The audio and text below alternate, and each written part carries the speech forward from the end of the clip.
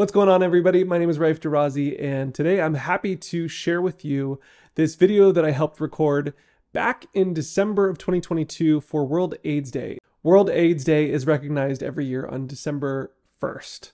So Horizon Creator Community asked me to be a part of this panel for World AIDS Day to help bring awareness, education, basically all the advocacy I do anyway, to share my personal experiences and stuff like that. But this time in the Metaverse. And if you're not familiar with the Metaverse is, it's essentially virtual reality land where, for example, it's for what, let me get this out of my mouth. The internet and social media was to the 2000s and the 2010s what the Metaverse will be for the 2020s moving forward and on into the future. It's like we're taking what we know as a two-dimensional screen with internet, with social media, with all the e-commerce that we do, everything, essentially, the way we interact with other human beings, and then we're taking it into a 3D world via a headset. And these control-y doodads, I know that they've like managed to integrate certain, like you can even use your fingers and stuff like that. And I'm sure that it's just going to get more and more complex and more interesting. So it's really exciting. And I went into the Metaverse, specifically Horizon Creator Communities. They are tasked by Meta to create these spaces for community that are safe spaces, but that encourage community, that encourage creativity, and also talking about difficult topics. Like there's LGBTQIA community, and this was focused on HIV education and awareness and stigma reduction. So some of these really creative developers created essentially a whole world dedicated to World AIDS Day and HIV education, stigma reduction, and most importantly, creating a place where community can get together and talk and discuss and have these kinds of dialogues. So it was really cool. They did a really good job creating this place. If I get some screenshots or video, I'll definitely share it with you. They also, within that little world, created a stage where we could have our panel, which you'll see in just a minute, and then seating for the audience, and a bunch of people showed up. It was really cool and engaging. Then we had a Q&A. So I'm finally excited to share our whole panel discussion with you. It was me and two other gentlemen who had HIV, and then our host moderator. So check it out.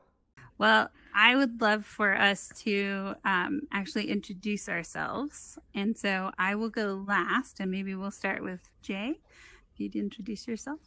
Sure. So I am JWLA, and naturally with JWLA, I'm from LA.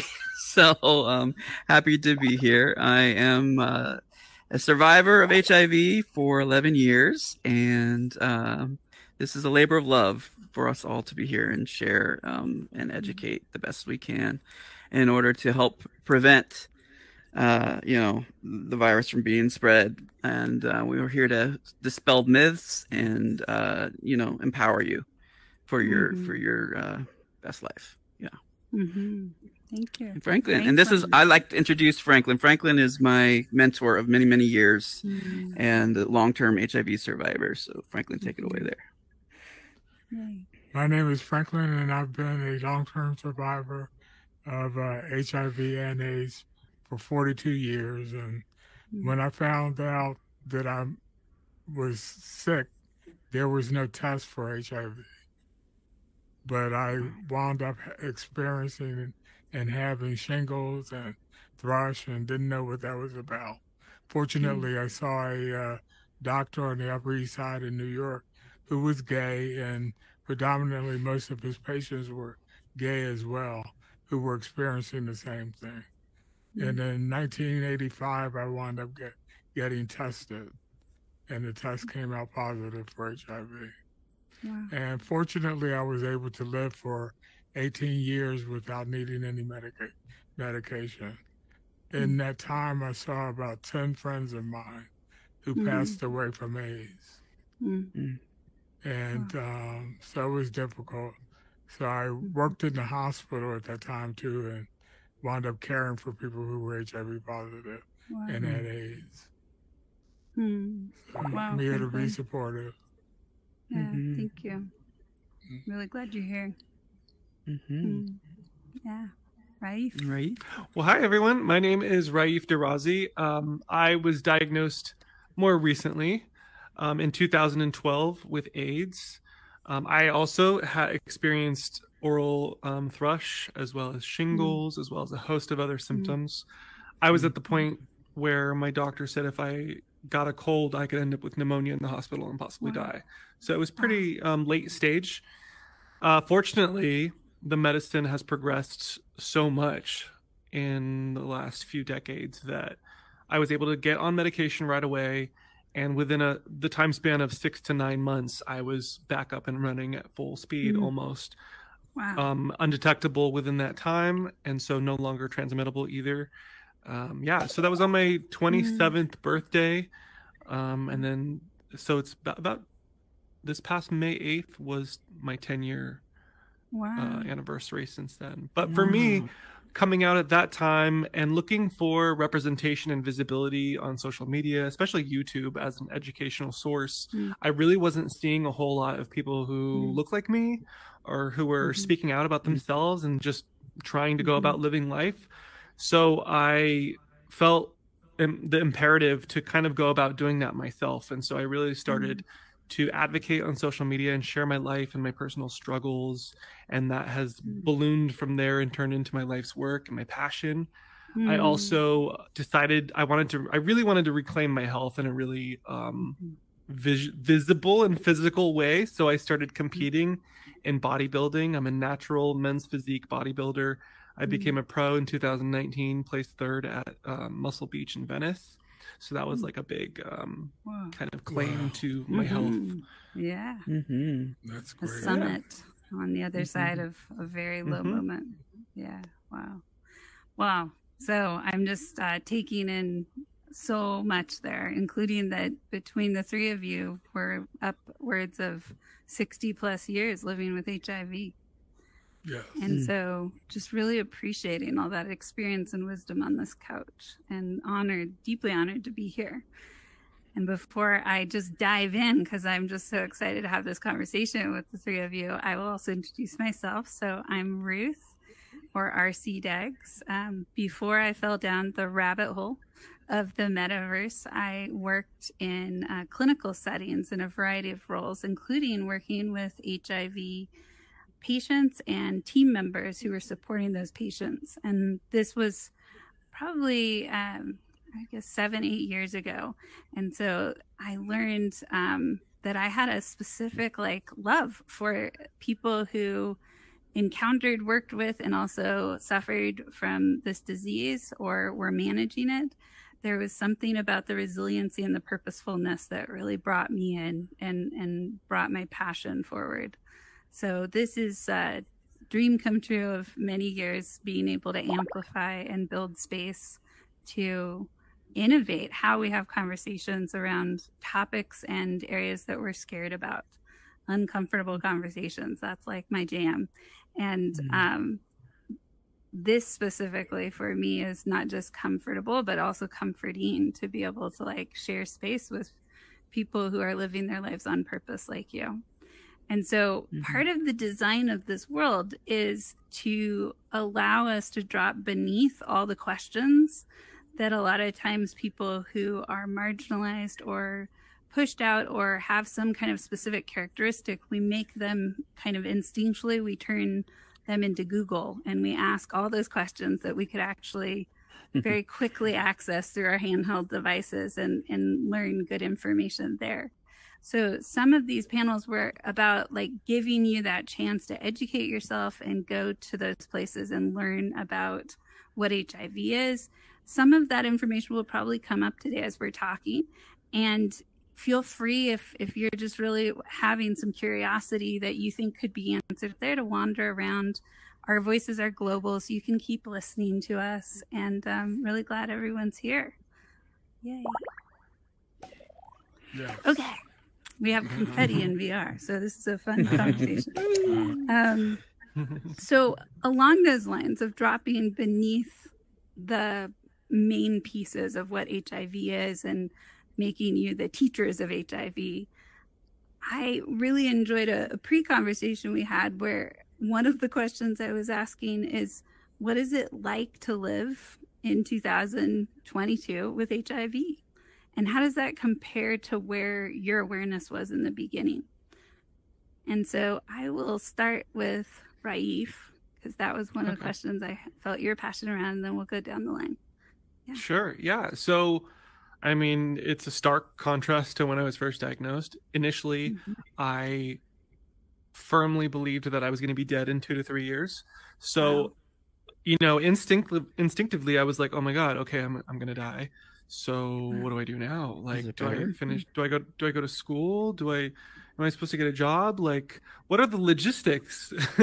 Do I say goodbye to people and travel the world and try to do my bucket list and whatnot? And then I quickly learned that that was not the case anymore, and that getting on effective treatment was going to really get me back to where I want to be. And then at that point, it was really about, okay, what do I want my life to be moving forward? Because it's really all in my power, and really what would hold me back is my own limiting belief system, my own self-doubt, and my own mental health. So I've really made it a conscious effort that HIV is a very tiny, minuscule part of my life. It's it's not, because I've dedicated my life to advocacy. But as far as, you know, like how my relationship with it personally, it's one pill that I take once a day.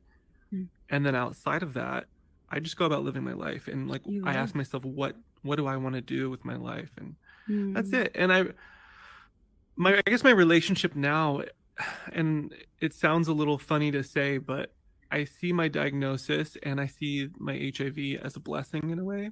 It's a bit of a miracle in that it woke me up in my late 20s, because I had been living most of my life with a victim mindset. I won't go too deep right now, but as a kid, I was a victim. I went through a lot of abuse and stuff like that. And I carried that mentality going with me into an adult. And I think it really held me back from living my full life.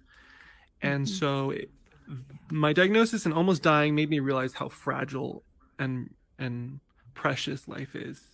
And so I was like, okay, I've got a second chance at this.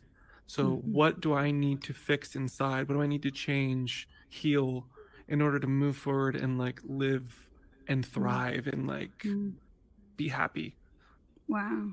That question, what do I need to change in my life to live and thrive and be happy? And how you've taken this moment where like the ground fell out from underneath you, and it was the end was in sight, and actually built a bridge out of it. And it was really about taking ownership of my life. It's no longer life is happening to me, but I'm going to decide what's going to happen moving forward. Yeah. And the practice of that on a daily basis, that pill becomes a symbol, I imagine, of that choice. Wow. Thank you. Yay. Franklin, what about you? Sure. What is it like from the beginning to now, as a comparison? Just well, the beginning was filled with an enormous amount of uncertainty, because I was getting sick and I didn't know why I was getting sick. So, and I pretty much did not realize what was happening to me until I was tested. And once I was tested, I just felt that with the information that was there, that I was not going to be around much longer. Wow. So I created a bucket list, and one of the things was to travel. So I traveled. Wow. And then I'm appreciating that. Yeah, me too. Yeah. Then I came back home, and I pretty much had to decide what I was going to do with my life. I was dealing with caring for a lot of friends of mine who had AIDS. And I would go to the hospital to visit them, to take them in a wheelchair around the block, just so that they could get out and get air. And it was an enjoyable experience. Also, I wound up developing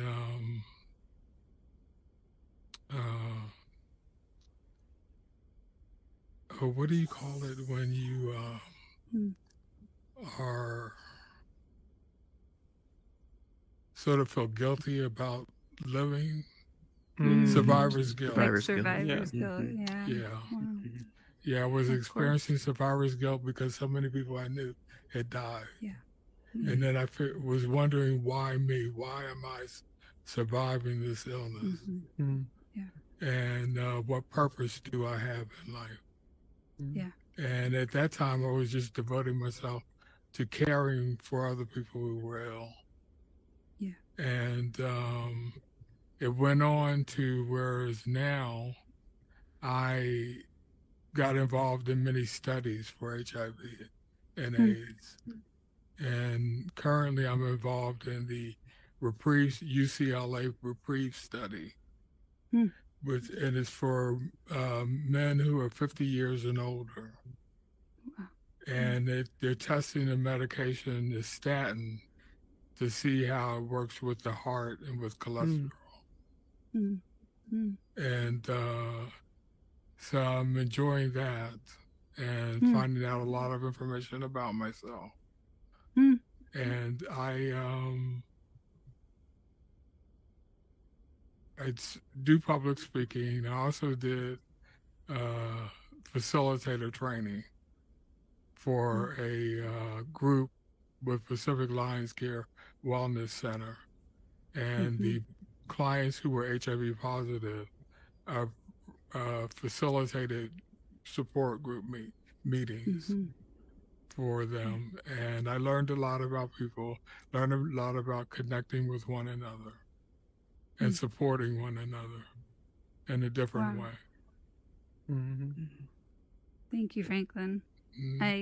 There's so much in your story. I feel like I just read the preface to a book where I'm like, I'm probably gonna read this whole book in the next 3 days, kind of thing. Like, it's so intense to imagine going from wheeling your friends around to help them get fresh air to believing that you might die also, and then to be, I can only imagine how bizarre this must feel to be in virtual reality and looking at all these legless humans sitting with us today, and just realizing where we are now, that how it would be different even back then. So so much richness. Thank you for sharing. And I'm wondering with the Reprieve study, which is to basically figure out for people who have been living with long-term survivors of HIV and AIDS, how the medication is going to affect our bodies in the long run. And yes, thank you for bringing that back up, this piece about both of you in getting active around HIV and actually becoming not just the one who is seeking healing and treatment, but the healer and the one who's facilitating that healing journey, waking people up to their own possibility as leaders and as journeyers on purpose. Maybe those are my words for you both, journeyers on purpose. So so rich, so rich. Jay, what about you? Where did you go from then till now? Wow. Well, it was a shock, obviously, to learn of my status, and at first I was in denial for the longest period of time. I was like, "This can't be happening," and immediately I sought community. I sought resources because I didn't know how I was going to survive such a scary experience with when the fact that I already was dealing with depression and anxiety. So you can imagine adding that on top of things. You're just like, oh God, how can you stand another, major life change? And so I had to go through a lot of just soul searching, I would say, and figure out where I'm going to find the best support. And I'm grateful because it led me to this man right here, Franklin. And he was a huge, and is still a huge part of my journey, and really helped me on my path. I was really in a very difficult position. I went to an HIV support group, met him for the first night, shared my story, and he took me in. and really just helped me get me back on my feet and Mm-hmm. find my way.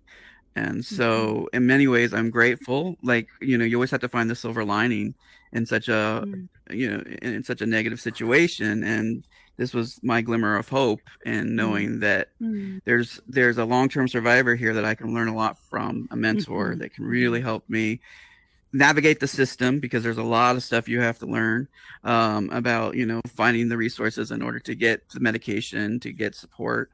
And so finding community is super, super important. And then um, you know, since our friendship and all that, then eventually I got to the point where I was going to go ahead and move forward and take the medications, because for the longest time I wasn't going to do the medications. I didn't believe I was positive. I had a hard time accepting it, and I didn't understand how it happened. I didn't think I was doing anything that was risky to the point, and I had to get beyond that. And so once I got beyond that, I had a friend who was a holistic practitioner, and she begged me to get on the medications because I was wasting away, because my viral load was out of control. I wasn't, believing that this was happening, but my body was taking a toll. And she begged me. She said, if you're not going to go the holistic path, then at least get on these medications. And it saved my life. It definitely did. And I've been on multiple medications and different regimens since.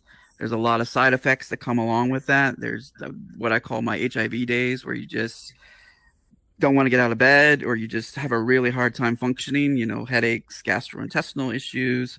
And I think it's really important that even though there's a one pill a day that I am on, and I am undetectable, which we'll get into all of that, it isn't a quick fix. You do have your positive and your negative days, and it can change moment to moment. So, yeah. And so I would just say, thank God we are where we're at with the medications today, because they are saving lives. But at the same time, your body takes a toll with being on those medications. There are side effects that affect your liver, affect your kidneys, everybody's different. But for me, it's definitely affected me. Yeah. Wow. Yeah. As you tell that story, I've been just lately in my life, I kind of like really think about words and I pull them apart, and I've been contemplating the frames of fate and destiny and what's in between those, where we feel cursed or we feel blessed, and we feel like there's a promise or there's a threat. And so I'm just feeling this whole journey along your life where I imagine in the beginning this felt like a curse. This felt like doom and fate and just the end. And then Franklin, I've never met you in physical reality yet, whereas Jay, you and I have, but just the presence that Franklin brings, the groundedness that Franklin brings to a legless avatar, where I'm just like, okay, if I could summarize like words I feel like Franklin says in all the ways he talks, is it's gonna be okay. It's gonna be okay. Yeah. It's gonna be okay. And he says that quite often. Yes. How grounding that would be at a time of such terror, and also very candidly, you were really strapped. You were actually not in any sort of stable housing or situation to get treatment. And so now here this moment is you're bringing Franklin into the next wave of our humanity, and you're bringing Franklin and giving him a spot and helping him belong. And I'm so glad. What a treasure to have you both here. Yeah. I'm just, the journey the three of you have just shared here feels like 200 years worth of wisdom and also pain, as you've had to find your own words and discover your own truth around what HIV means to you, but also what does living mean to you, and what does being in relationship with our community mean to you, and how are you choosing your community on purpose, because your life is on purpose. Yeah. I read recently in some of the research and gathering of data that up to 13% of people who have HIV right now don't know they have it. And I wonder what that is like for you, having that awareness of your own journey of how you finally made that decision to get tested, and what would you say to that you that started to have that inkling of something's not okay, I'm not okay? What would you, if you could go back in time, not just to get yourself to get tested, because that's where we go to the fix of it, right? But also to just like comfort yourself, what would you say to yourself back then, knowing the journey you were about to find out you were on? Well, to jump in, I've definitely heard percentages that far exceed 13% in certain communities. Even here in LA, I've seen upwards of like 30% pre-COVID. Wow. So there's a lot of folks, you know, walking around living their life and have no idea that, and most of them with no malintent, but just, you know, just aren't expecting that. Just like Jay was saying, don't expect anything like that. I certainly didn't. Around the time before my diagnosis, I was in a 3.5 year, what I thought was a monogamous relationship. And I just started progressively getting more and more sick. And a lot of people, they'll say, well, wasn't that obvious then? You were getting sick. Like, why wouldn't you have gone to the doctor and gotten tested at that point and figured it out? Why did it progress all the way to AIDS? And I often have to explain that as a child who dealt with a lot of anxiety and stress, I had naturally have a weakened immune system, and I would get sick like once a month, once every 3 months. If I was sick once in 3 months, I was like, okay, I'm doing good. Like, I haven't come down with anything lately. This is great. So for me to have little things like thrush and not know what it was, pain in my throat, swollen lymph nodes, like skin rashes and things like that, or even getting vertigo randomly, headaches and what have you, it never would have occurred to me that all those things were threaded together in one thing. And then on top of that, being in a relationship, I'm like, I'm not gonna have an STD, STI. That doesn't make any sense. So it can't be that. Like, it was in the back of my head, but it didn't seem obvious to me. And so for me, it wasn't until I was so sick, and that was the other thing, I didn't have health insurance. So it's not like, okay, let me just make an appointment and Pop go over to the see the doc. Yeah, really easy. No, difficult. that was a major hurdle for me. So it wasn't until my throat hurt so bad and it was so painful that I was like, I have to go to the county hospital, and I'm gonna I sat there for 9 hours until I could see a doctor. And that was just the initial for testing and review, and I had to come back and sit there for another 8 hours before I finally got treated. And that's when I found out. So just to answer the I don't mean to interrupt, but just real quick, I just want to make sure everybody can hear Raif, because I'm hearing from other people that you cannot hear him out there. So can you guys hear him? You can't hear him. You can hear him. Some people can hear you and some people can't. So raise your hand if you can't hear Raif. Raise your hand. DJ. Strange. He's not in globals, what we're hearing. Is what I'm being told by Mavix. Okay. Yeah. Thank you for that information. Can you tell me how to? Yeah. So one suggestion, we're gonna do a little troubleshooting here. Please pause and watch. One suggestion would be to exit out the stage there and then just walk around and come back in, and we'll see if that just actually fix it. Thank you, Jay, for noting that. That's well, important. it's Raif is waving at us. Yes. And reappearing. Okay, try talking. Let's do a mic check. Yeah. Testing. 1, 2, 3. Raise your hand if you can't hear Raif. So the cameras we can hear all good as well. Okay, great. Just want to make sure everyone can hear properly. All right. Thank you, Mavix, for that spot. Yeah. So to recap here, what I'm hearing is your journey was also very influenced around getting tested by not having health insurance and that the illness started to become so chronic and so disabling that it forced you to that place where you were willing to sit in a county hospital and wait for 10 hours and then 8 hours and just go through that torture of understanding what you might face when you got that care, but finally deciding you had to face it. And then to answer the second part of your question, even before being in a relationship and before getting sick, getting an HIV diagnosis was probably my worst fear in life. I remember distinctly when I came out to my mom and told her that I want to accept being gay. Because initially when it came out, I was going to church, I was Christian, I basically went through conversion therapy. And there was a point where that wasn't working anymore.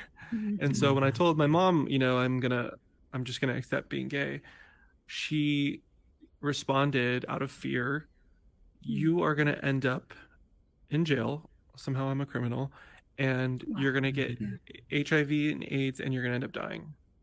So it was like, it was partly like that fear was like that she would be right. Her perception of me as a gay person was right, was accurate, and I'm just a fool. So that's where that fear came from, and also, of course, of dying. And so the words of encouragement I would have for myself is, there is no scenario in which you get tested and you lose. Because if you don't get tested, and I hear so much of people who are paranoid and stressed and so much anxiety that they have HIV, and they are too afraid to get tested, and so they're living with this pressure and this burden constantly every day. And if you don't get tested, then you're just living in that, and you might get tested and be negative, and so you're releasing yourself of all that, you know, anxiety. And if you are positive, then you can finally get on treatment, and then you can learn and realize that you can move on with your life once you do that. Wow.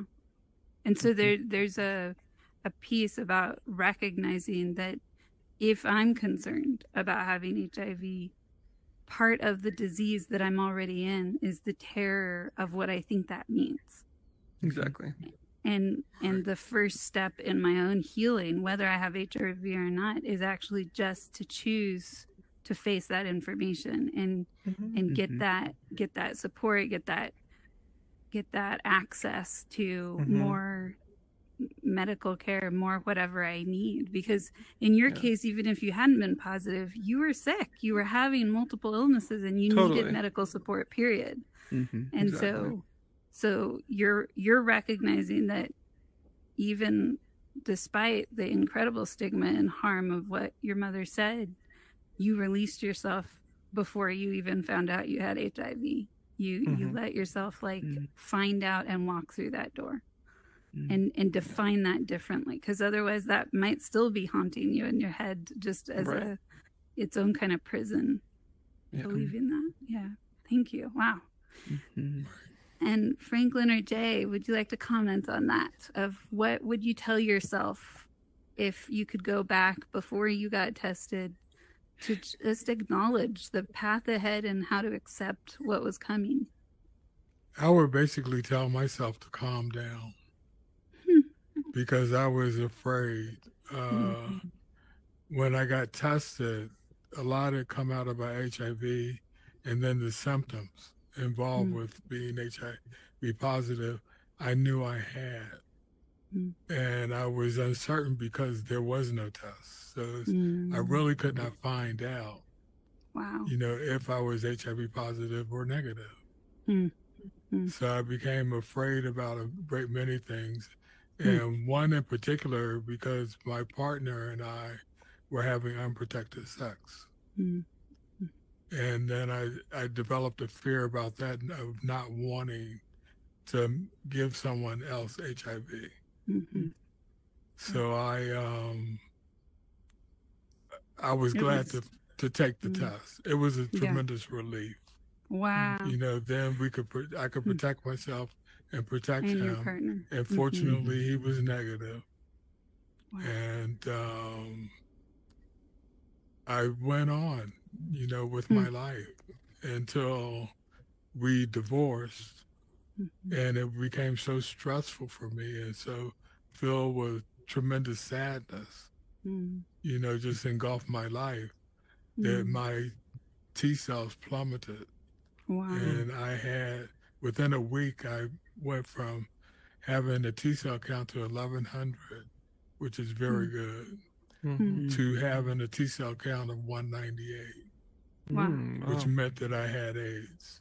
And I became fearful at that point. My doctor told me, you really have to make plans because we're not certain that we could help you. And the only drug that was available was Crixivan. And fortunately, a best friend of mine is a physician. And he gave me great advice. He said, don't take that because with your health condition as it is right now, I think that drug might do more harm than good. Oh, wow. And so he worked with the Ryan White Foundation. And he knew of a new drug that had just been approved by the FDA, but was not on the market yet. So he called my doctor and told him how to get that drug for me. Wow. Wow. And, So, Franklin, I hear so many rich pieces in your story. One of the pieces, though, you said that I want to echo is that concept of calm down. I feel anxiety imagining what you were going through. And I also know that recently Jack Johnson came out with an album called Calm Down, or like one of the songs is Calm Down. And during my own intense storm recently, I would listen to that song on repeat. And so I think that it's how we deliver those messages to ourselves that matters. And if I imagine Franklin saying, calm down, Ruth, I'm like, okay, I'll get on the ground. So it really depends on who's holding that voice and what I think the experience comes from and how much healing you have brought and support you've brought since then. You're compensating for that terror you were feeling by saying, not only calm down, but yay, you have a test now. Like, this is a big aha moment for me. We're scared of getting tested, but you didn't have the choice to get tested. And so there's a convenience and an opportunity right now that we don't even think about. I found out actually in this, I did not know this. You can just order tests on Amazon, like, or somewhere else. You don't necessarily have to like even be seen by somebody to get tested. And that's an incredible privilege that we have, especially in the US or in countries that are more developed, to be able to like access that level of anonymity and just gather the info. So Jay, your turn, and then I want to open us up for some questions. We just dive deep here. So what would you tell yourself? Well, I would probably tell myself it's a roller coaster and take it moment to moment because there's going to be highs and lows, and it's moment to moment, really. So there's a presence piece to that of what we fear is almost maybe the cumulative effect of what we've been told, or like if you were taking a moment to moment, you'd be going, am I in jail? I am not. So I am not the fool, and I have not become, that even if you were in jail, that doesn't mean those things are connected. That doesn't mean that your mother was right. And so being in the moment gives you that segment of time. Exactly. Yeah. And that it's a roller coaster, and expect the highs and the lows. And what Raif was saying earlier about, as gay men, we come out to, to our families, our friends, and they're always going to be worried about HIV and all of that. And then once you get exposed and you develop HIV, and become positive, you go through a process where you're like, when do you tell them? Because it's like coming out all over again. It's already steeped in so much stigma and shame that it's a very difficult process depending on who you're coming out to. And Raif also brought up the point about being religious, and I was deeply religious and grew up in a religious household. So that's another piece of it, and that you don't want to worry your family and about the eternal, your eternal soul, essentially. Yeah, yeah. And so I grew up in church for 18 years and assistant to the youth pastor and the whole 9 yards. So I had a lot of shame, a lot of guilt, and I didn't even understand how this happened. So yeah, that was really challenging for me. So it was, like I said, it's a shock. It was a shock. Yeah. That's the roller coaster, and that's the moment to moment, because what's next? That's really what you ask yourself. What's next? Yeah. Wow. I'm going to invite you all to think about if you have any questions. But before we go to questions from you, I have one more for each of you, just to acknowledge where we're at. We're in this kind of semi-futuristic alternate reality setting. And I'm curious if you have any instincts or wishes or dreams. What is your identity of having HIV look like as the metaverse continues to grow? Even 1 year from now, where do you want to be in the 2.0 of what we're doing today?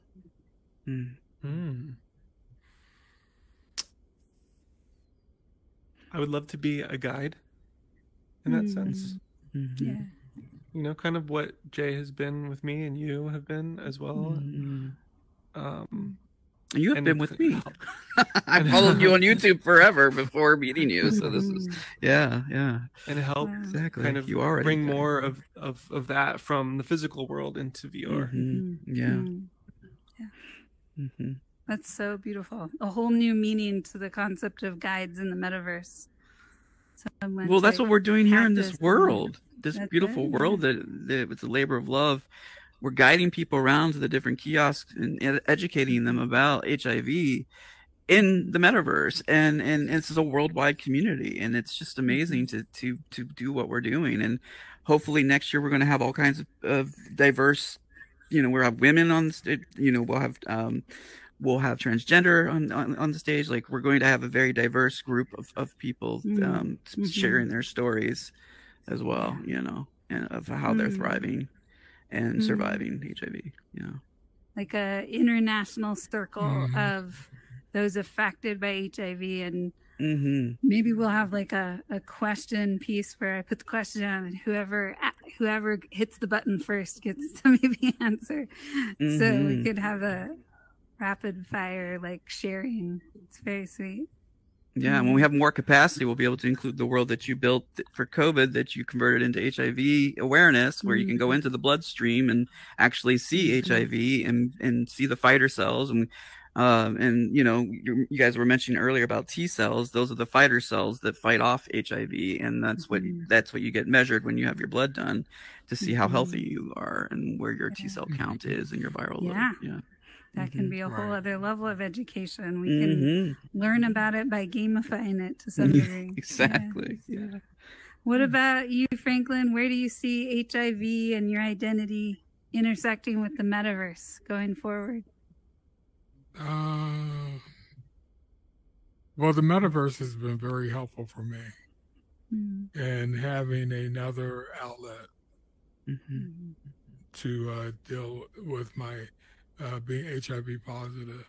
But my life story, when I talked to my psychiatrist about it and other people, and my aunt is an author, and I told her my story, and she told me, she said, "Why don't you write a book?"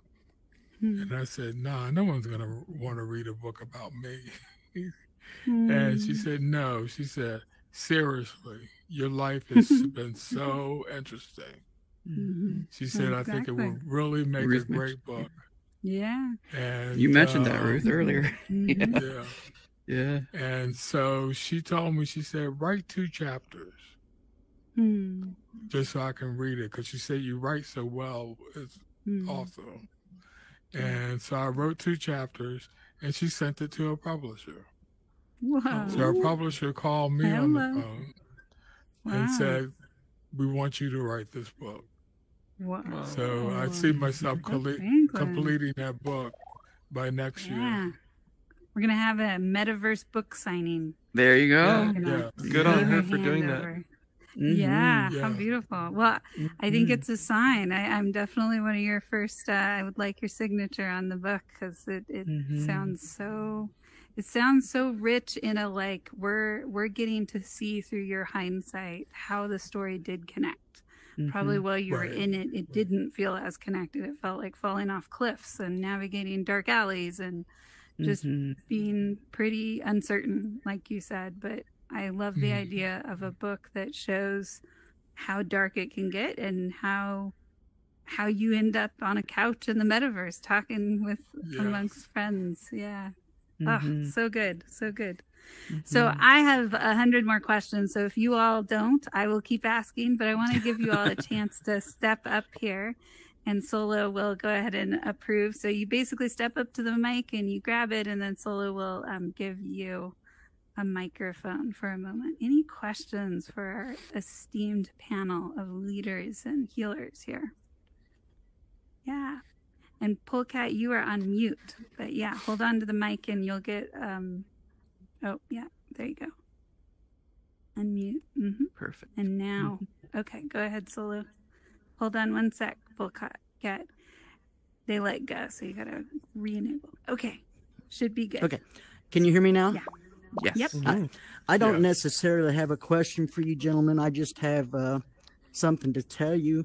The book thing is a wonderful ideal. I'm 62 years old. I have survived my friends dying of AIDS. I was there when it first started. I'm a lesbian, and all my male friends, for the most part, are gone. So I applaud you gentlemen for still being here. Thankful for that. Thank you. But to write a book is a good idea. I wrote a poem. The last friend that I had that died, I wrote a poem, and I did have it published, and I gave that book to his father at the funeral. It helps you, and it helps your friends cope with what's going on. Like I said, I've lost all my male friends, and I pretty much have not even in the gay community anymore because of the crisis that went down and losing everybody I knew. It just kind of like threw me. So it's hard on you guys, and it's also hard on your friends.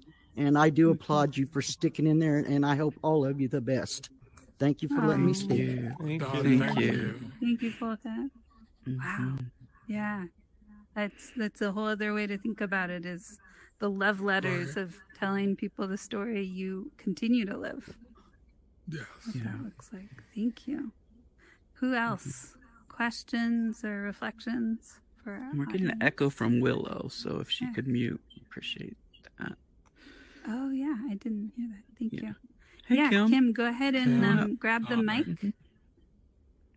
and then Solo will approve. Go ahead. Okay. Can you hear me? Yep. Yes. We're good. Yes. Okay.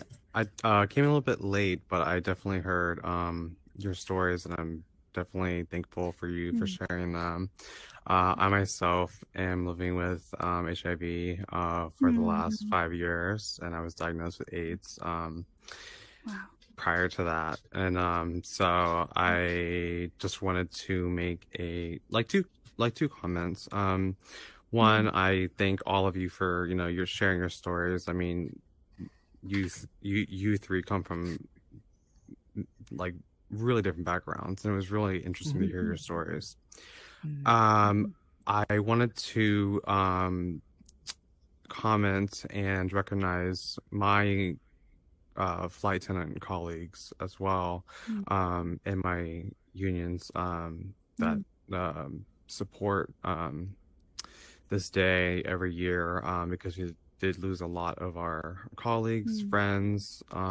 Obviously, if you were living in that age, and even today, people are still losing their lives. So I just wanted to recognize them. Third is, I don't know if you touched on it, but definitely testing is, as we say, is the most important. And one thing that I was not aware when I, when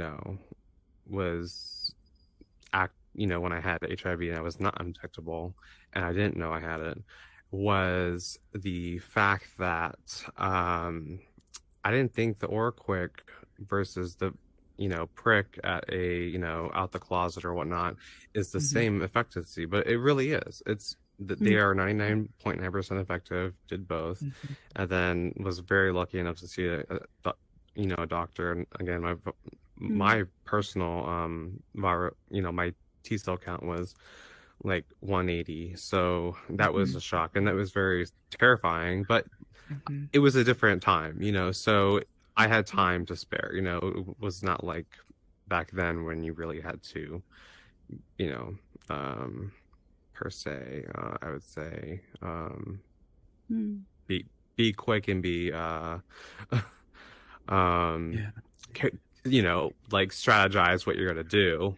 And I think another point I want to make is, and anyone else can comment on this as well, maybe the panel as well, is, how do you transition from the med that you were currently on because it was the best medication? I personally take Trimac because that was back then the premier, like the highest, like the best drug at the time. To now, there's now injectable, that we can take, or a 2-in-1 where it's less on our liver. So that's something that I think is important. So that's just what I wanted to say. And again, thank you so much for sharing your stories and for making this live event. Yeah, thank you so much. Thank you. And so I heard a really specific question in that, and maybe one of you can answer so we can still invite any other comments or reflections with our last few minutes, is how do you transition when you're on a medication that is kind of working, but there's some incentive to shift? What do you tell yourself, or how do you make that decision? Yeah. And who's had experience with that? Because maybe not everybody has. So Jay has. Yeah, I have. I have. Franklin has. Right? Raif has. Okay, so yeah, everyone. Yeah. Yeah. First of all, I want to say thank you, Kim, for getting up and sharing. And we support you, and we hope this world supports you. Yeah. Thank you, Jay. Yeah, I started off taking 9 pills a day. Wow. And they were large pills. And they got to a point where new drugs came out, so I transitioned to a tripla, which was one pill a day. And eventually my system built up resistance to a tripla. And my doctor switched me to Genvoya. And then Genvoya worked fine. I was undetectable, but it caused weight gain. And I had to transition off of that because I was middle-aged and had become diabetic.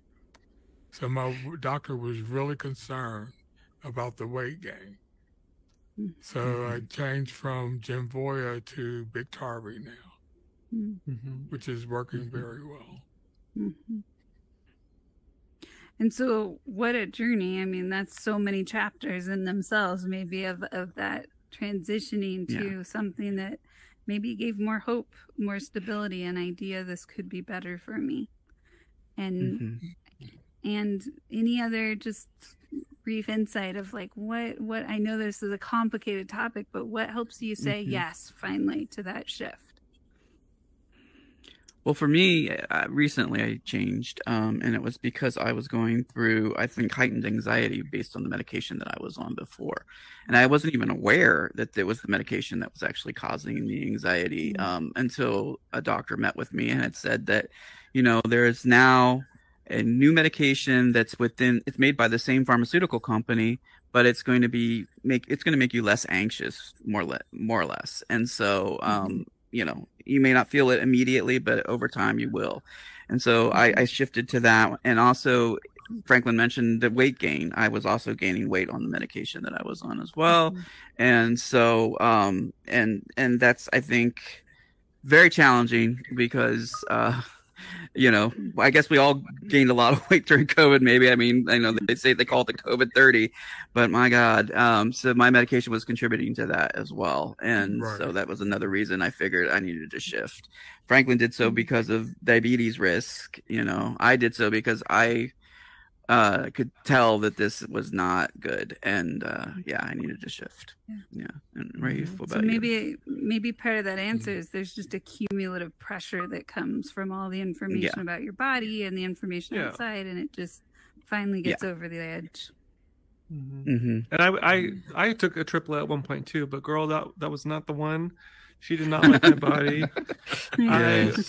I mean, I had like brain fog. I would have hallucinations and all kinds of stuff. That's right. So what I would try to do is I would try to time my medication at night so that if I would have side effects, I would hopefully have it while I was sleeping and not have to deal with it. But so yeah, like to your point, it was just obvious. It was the next evolution. Like, okay, here's something that's less toxic, that has less drugs, that's most likely going to have less side effects. Genvoya I was put on had 0 side effects. And then I was encouraged to go on Biktarvy. I said, okay, why not? I'll try it. Also, no side effects. So that's where you're on now, Biktarvy. Yeah. Yeah, and I'm on Dovato. So I transitioned from Jaluca to Dovato. So, Well, thank you again to each of you for being here. I feel like we just started to wade into the possible conversations, and I also just want to celebrate and acknowledge that today, all over the world, this is World AIDS Day.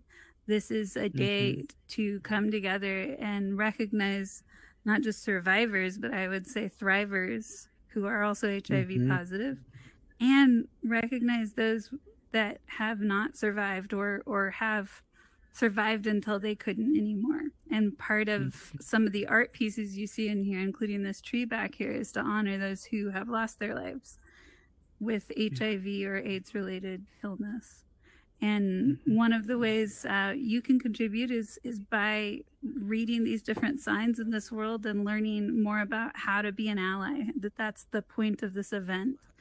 And so I'm going to be sticking around to just meet and enjoy the company of everybody who's been here. Thank you. Thank you. And I would invite that all of us, if we are going to be talking about this, really practice using I statements. I feel this. I notice this. When we go into you statements, as much as that can feel like safe for us to talk to somebody else about, you should. That's not allyship. That's a type of judgment, even if we feel good about it. So just be respectful of your language today and be mindful of that. And there's also a really fun little car catch over there, talks about how to be an ally. So go read that.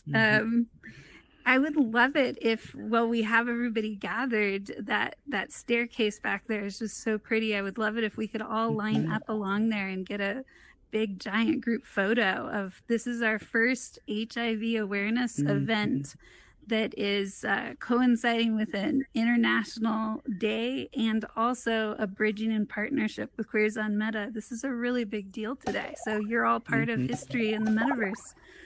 All right. Well, if you stuck it out to the very end and you watched the whole thing, you must have really enjoyed it, or you're a completionist like I am.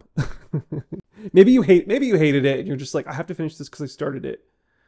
Actually, I'm not a completionist. I'm very ADD when it comes to that stuff. And I usually have like 8, 9, or 10 things going on at the same time, and none of them are finished. Anyway, that was it. That's kind of gives you a taste of what's possible in the metaverse. Like, that really put into perspective that I need to really think about HIV advocacy, not just being limited to 2-dimensional space, not just social media, not just via YouTube and things like that, but in a fully immersive 3-dimensional metaverse type world where I can really connect with other human beings via their avatars.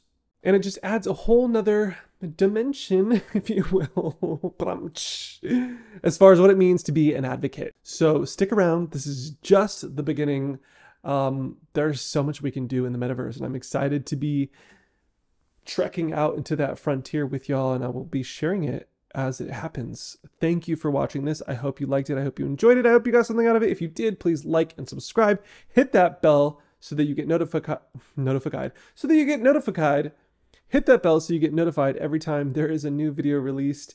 And please share this if you think other people can find value in this. All right, toodles.